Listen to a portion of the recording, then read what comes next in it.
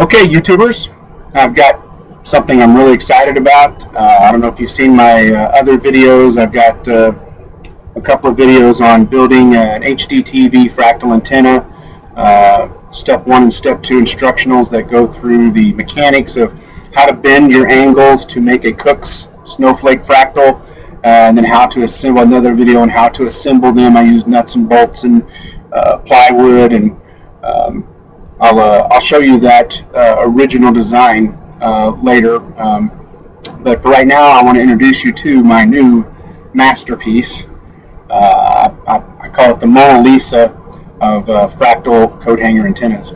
So here she is.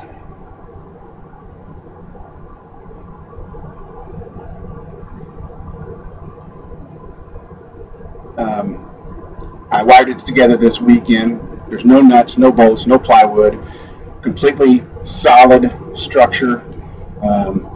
Just to give you a little explanation of how it works, it is a dipole antenna. There's 4 layers on here, and I don't know if you can, how well you can see them, but basically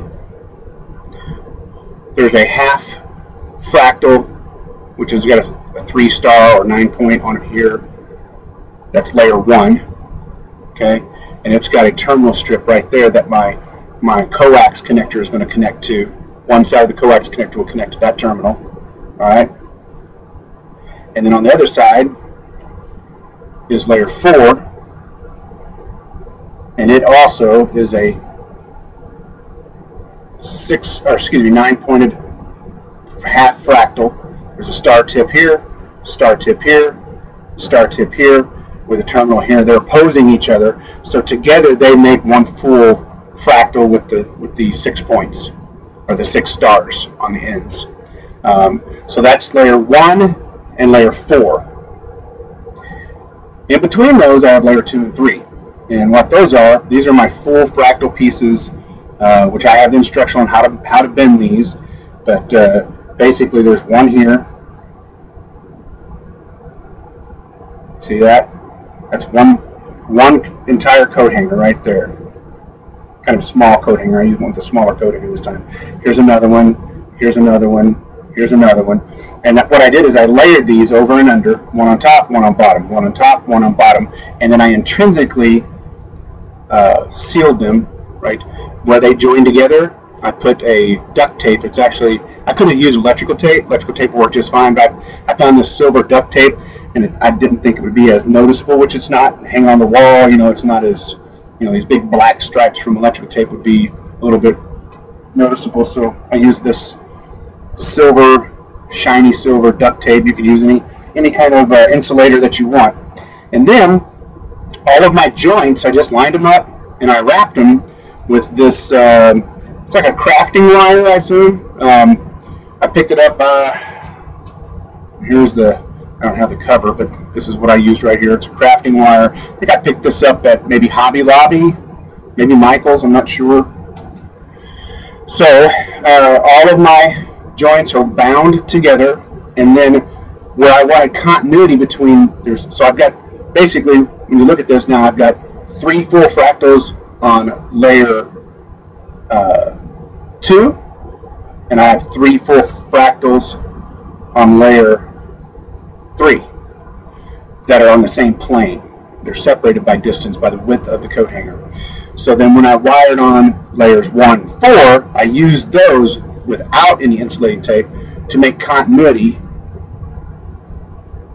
to everything on that fractal plane. So it's a true dipole. I've got a positive and negative pole with terminals here to connect my coax connector to put it on my TV. So anyway, I'm really excited about it.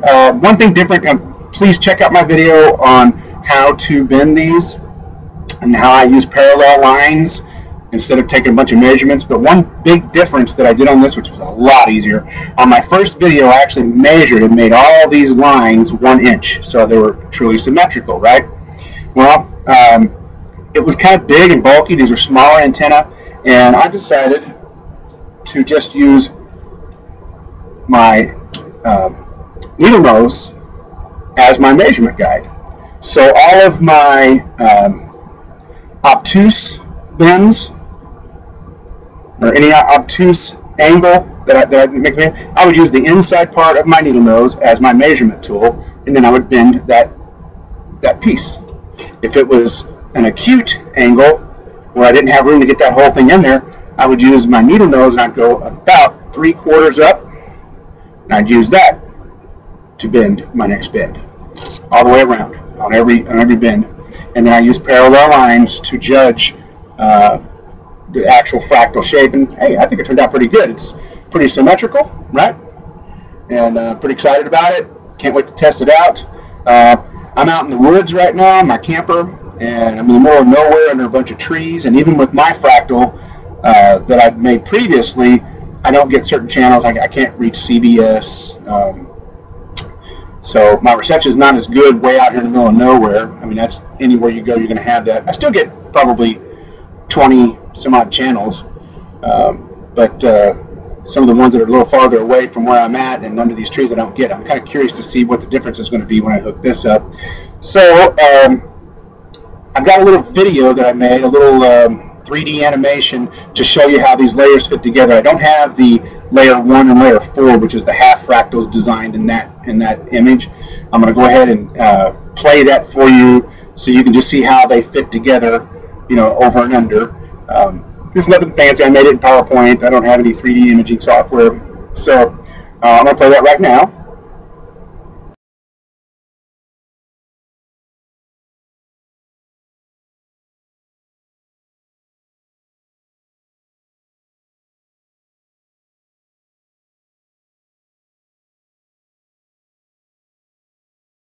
Now, next, I'm going to shut the video off real quick, and I'm going to wire this up with my coax connector that's going to go on there.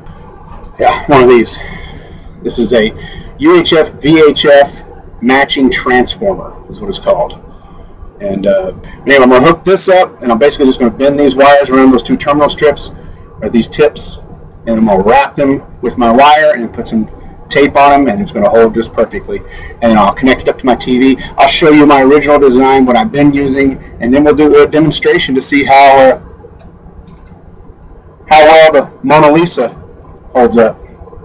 So enjoy. Happy YouTubing. I'm thinking about maybe making these and selling them on, you know, like Amazon or eBay. I don't know what they would sell for. It's a lot of work. But, I mean, I've experienced that in the past. A lot of people are intrigued about it, and they really want a good fractal antenna. I mean, these fractal antennas, the fractal antenna I have is by far superior to the amplified antennas you can buy at Radio Shack for 150 bucks. Where I was staying prior, that guy had one of those $150 amplified antennas from Radio Shack, and I could pick up like 6 extra channels that he couldn't pick up. So this, I think, is going to be just incredible. Okay, now here it is with the coax connector fully, firmly attached. I'm going to go hook it up on the television. I'll bring down my old antenna, show that to you, and we'll get this tested. Okay, I've got the new antenna hooked up, and in doing a scan to see how many additional channels it finds. So far it's found 3 additional digital channels. And here's my original design. I have a video that takes you through step by step how to make this one. It's much larger, takes up a lot more space, and if you notice, it's really not, it's not a true multi-dimensional fractal. In other words, the tips meet, but there is no overlay of the 6-pointed stars, and that's something I wanted to achieve with this one. I'm kind of curious how well it turns out, so I'll have the results here in a minute. Okay, now we're up to 6 additional channels found. Okay, as you can see, I now get several more channels than I had before. HD, I mean very, very clear. I now get CBS, which I wasn't getting before. You know what else? United Healthcare Insurance Company has years and years of experience. So, what do you say? I don't know, I'm pretty impressed. Please leave your comments below, like, and share.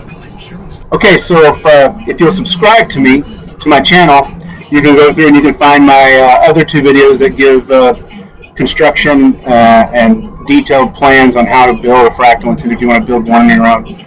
And please leave your comments below, and please like, and please share my videos.